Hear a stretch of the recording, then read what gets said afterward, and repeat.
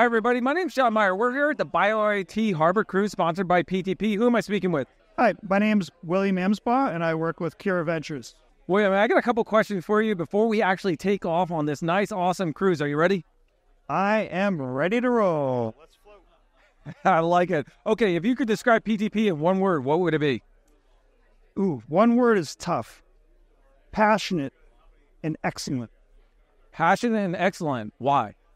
So they're dedicated in IT and cloud environments, and they're really dedicated to being able to help life sciences get off the ground, get up and running, and be able to fulfill their mission in drug discovery and helping patients through accelerating science with IT. All right, I like it. That's an awesome description and definition. How would you describe PTP's expertise in healthcare and life sciences? I would say unparalleled. They are custom with AWS. They're able to bring in the best and the brightest, and they're punching above their weight in all categories, and I'm proud to be a partner with them. All right, Bill, let me ask you another question. Can you share a specific challenge or goal that your organization faced, and how did PTP help? Yeah, when we were starting up a new fund, Fund 1 is always a bit of a challenge because you have limited resources, you're trying to hire the best and the brightest, and security is one of the most important items that you need to be able to tackle when you're on a build.